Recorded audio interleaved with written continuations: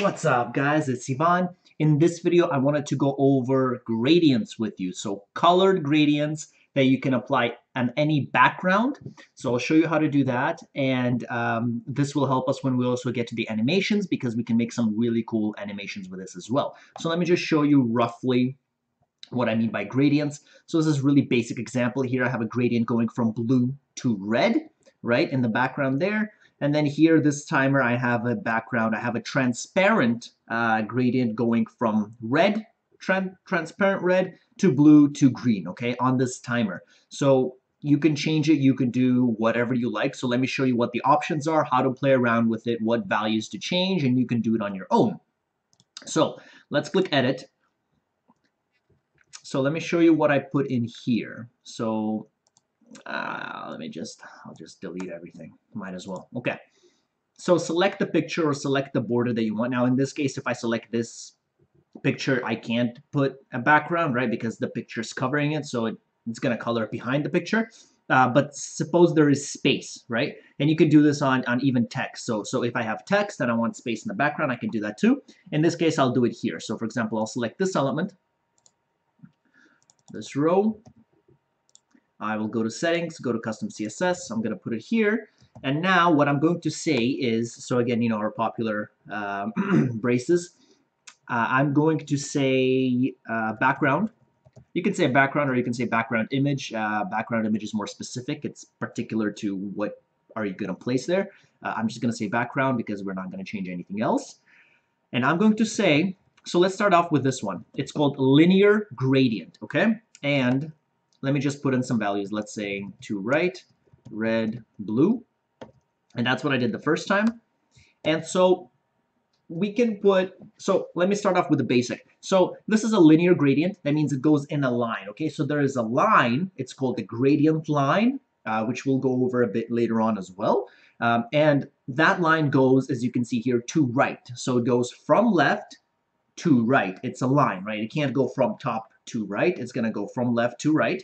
And it's going to go from red to blue. So these colors you can also, first of all, replace with the hex codes that, you know, that number sign and then whatever the hex code is corresponding to that number. So you can select it and you can copy it and paste it here. Or you can put the RGB values, okay? And the benefit of using RGB values is that you can actually make the colors transparent. So first of all, let me just go over the first step here. So you can put it to right, right? If I say to left, it's going to go from right to left. If I say to top, it's going to go from bottom to top, to bottom, or you could say to top right. And now it's going to go from bottom left to bottom right. Okay? So that's one option you can do. The other option is you can actually be more specific than that, and you can actually put the degrees that you want. So the standard is if you say red, blue, it's going to go from top to bottom. Okay, so that's the basic. That's if you don't do anything. Now, suppose I put in 90 degrees. What do you think that's going to do? So take a moment. 90 degrees. Okay, so what that did is that went at a 90-degree angle. So it went from red to blue, depending on which side you're looking at this video, whatever 90 degrees is for you. Just, you know, 90-degree angle, right? So it's going to go from the middle to that outward stretch. So that's 90 degrees. So let's say, you know, let's make 180 degrees. That's going to go from top to bottom. So this is kind of the default setting. It's 190 degrees. Now, if I say 0 degrees, it's going to go from bottom up. Okay, so play around with it. You can be really specific. You can say like, you know, 123 degrees. And it's going to be 123 degrees, okay? So somewhere maybe like down there, okay? So that's that. So now let's go over the color. So like I said, you could use hex codes. So let me just, so suppose, you know, let's go here. Let's pick a color that we want. So let's go here. Like I said, you could use any kind of software that has these, like Photoshop, PowerPoint as well. So select one of these, you know, and just copy that. So I'm going to copy this one. Let's go back to the CSS and let's replace red with that, for example. So now, as you can see, it's this orangey color that's shifting over into blue, okay? And you can do that. So that's one option. The other option, which I prefer, is actually using RGB code. And the reason for that is because I can control my transparency. So let's go back to the previous example, and we said we're going to go from red to blue. Now, suppose I wanted to go from, let's say I wanted to go from a transparent red to a blue. In that case, we're going to use our RGBA code. A for alpha, that's the opacity. It's going to go from 0 to 1. So R is how much redness you have, G is how much greenness, B is how much blueness. So this is simple. We're only using red and blue. So let's say 255, that's the maximum value. I'm giving you guys a lesson on colors here too. All in one, all inclusive. All right, so let's put 0, 0, and let's put a value for transparency. Do you want it to be 100, like 1 would be fully visible, 0 would be invisible. So between 1 and 100, between 0 and 100 basically, what opacity do you want it to have? So let's say 0.3, okay? So don't say 30, say it's between 0 and 1, really. So let's say 0.3. And I'm going to end this, and as you can see there, it's a bit more transparent. So if I do the same thing here, if I say RGBA, and here I'll put 00255, because RGB, right, blue, and let's say 0.3. Now it's going to be transparent blue, okay? And you can do that. You can do these cool effects, and you can also, suppose I can make it go from a blue color. So let me just show you. I can make it go from a transparent blue, for example, to a full-out blue. Okay? So something like that. Now, you don't have to only use 2 colors. You can use as many colors as you want. So that's the second thing I wanted to talk to you about, okay? So, so what we could do is, how about this? Let's put a few more colors in here. So let's say RGBA. Let's make it just go in a blue spectrum completely. And let's say 0.75. And let's say RGBA 00255, 1. So let's do this. We're going to go from a, let's see, I need to put another. We're going to go from a really transparent blue to a really obvious and clear blue. Okay, so let me just change this to, I'll just make it 2 right so we can see. You can see everything. And let's see. So here, let me say, I'll make it 0.25. Here, let me make this 0.5. Here's the thing. I put in two parentheses there. There you go. That shouldn't be there. Okay, so with this, like, keep a careful eye on your parentheses. It does get a bit messy, especially in animations. There's a lot of these different parentheses and these braces, and we need to make sure they're in the right place, okay? So if something's wrong, don't necessarily quit. Just make sure to double and triple check your code. So there's that. Okay, so what we've done here is I've made it go from a really light blue to a really obvious blue in baby steps, okay? So you can do whatever you want, right? You get the point. You can add as many colors as you want. So say I make this 255, and let's say this one, I even make this one a combination of green and blue. Now it goes something like that, okay? And again, you can apply this to anything, to your text, like to the text background, or even a little clock here. Oh, I deleted that, but yeah, if you have a clock and you want to make a little gradient there with maybe a border, you can do that as well. So maybe at the end of this, we'll just do that and see what's available. Now, the other thing is, what else? There's a few more things to this. So one is, it does not have to be a linear gradient, okay? So that's just one option. You could make this a radial gradient. And now we'll have to delete that because it doesn't make sense to have a have a radius to the right, right? And so let's say circle, for example. So now what that does is that creates a circle in the middle. And here you can even see that. You can see the little circle in the middle. So instead of a gradient moving from one way to the other, you have a circle. So that actually looks pretty cool. I like the look of that. All right. So let's say radial circle. Now you could also say circle. So if you don't want the circle in the middle, you could say circle at right. And now you have the circle on the right. As you can see, here's that circle. So that's basically where it's going to originate, right? And here our code, our first code is this one. So that's where our circle originates, at the right, and then it radiates from there, radius from there. So that's that. You could also use something else, which is ellipse, which is like a little oval. And as you can see here, it's right there, right? You see that little purple thing there? That's it, okay? And it stretches, it expands outwards. So cool effect, play around with it, find what works for your website, but it is available. Now, the one other thing I also wanted to, actually two other things. One is the position along the gradient line. So let's go back to something really simple. Linear gradient, let's just say to right, okay? So let me remove a few colors just to be able to explain this and so you guys can see it a little bit easier. Okay, so I'll need another color. I mean, I'll make it like blue or something.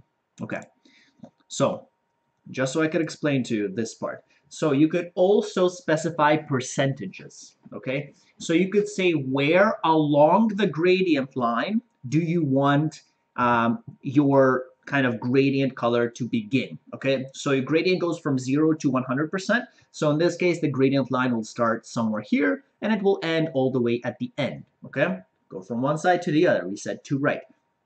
So we have this color and we have this color. Now, what we could do is they don't have to start evenly. Our blue can start near the end, and our red, or whatever color this is, purplish, it could start, it doesn't have to end at 50%. It could start a bit earlier, okay?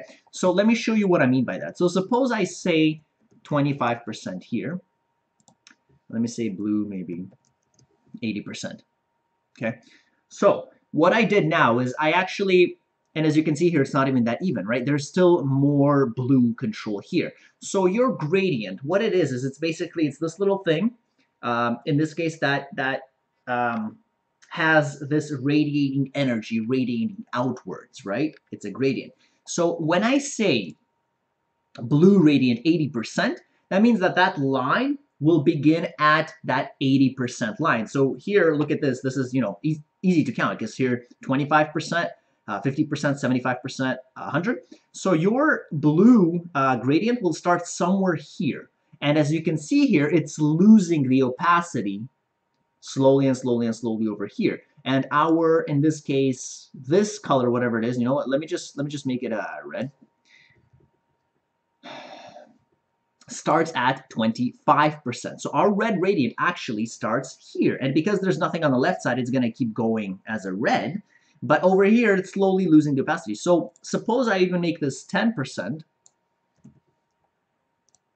Now, as you can see, it's even farther down. So it's here.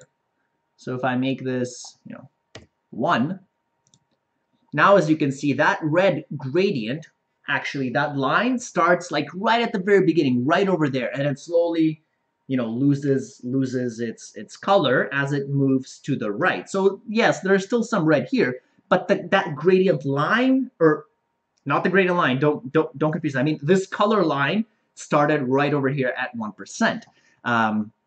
Okay, so if I do something like, let me see, if I remove that and I say blue starts at 100, then our blue gradient will start at 100, which is what it's doing right now. Right now, it's basically by default, it starts at 100, so that won't do anything, okay? But if I make it start at, for example, you know, what do you think will happen if I make this 10%? If I make it 10, it should move all the way at the 10% line of the gradient line. So our red is going to be squished to bits, okay? So there, as you can see, our gradient started at that 10%. So 10% in this case may be over here. So that's where our red-blue gradient started. And as you can see, it's still shifting some colors, okay? So it's at 10% over there. And the red, you basically can't see it. So that's something you can choose to do. That's up to you. Now, this is especially useful when you're repeating your gradient. You have that option as well. So if I delete this, so here's our gradient. Now watch what happens if I say repeating linear gradient. Nothing. Why is that? Well, because you have a gradient that goes from red to blue in an even manner, filling this whole gradient line. It's 100%. It's done. There's no space for more. There's no space, no matter what you do. So what we have to do is we actually have to put the position along the gradient line for it to be able to continue. So as you saw, when I added that line stop, right, when I added that percentage, the gradient, it was radiating out its color, but then on one side, it just kept going in only one color. So for example, blue, we put it radiating at 10%. As you saw, the whole right side was blue. Well, that's because we didn't specify any other color and it wasn't repeating. So it has nothing else to do but put the blue. Now, if I put repeating gradient and I make red 5% and I make blue 10%, now it can create this repeating pattern, okay? And that's because I specified red at 5%, I specified blue at 10%, and then they keep repeating because the blue is done now. At 10%, the blue is done radiating its fill. So it keeps going on to the next one, all right? So that's something you can do. You can also do radial linear repeat, and again, we can't say that. Let's just say circle, radial, let me see. What did I, radial, oops. Radial gradient, okay? So you can do the exact same thing here. Let me just say repeating, okay? And now this radial thing is going to repeat outward. So if you want to hypnotize your customers, okay, this is exactly what you got to do, all right? So make sure to hypnotize them to buy your product. This is the trick of affiliate marketers, all right, is they make these repeating radial gradients and they hypnotize their clients. Just kidding. But yeah, basically you get the idea, right? So back here on this timer, right, you do the same thing. Like we'll get this CSS info. We'll paste it up here. Let me change that. Just copy that down here.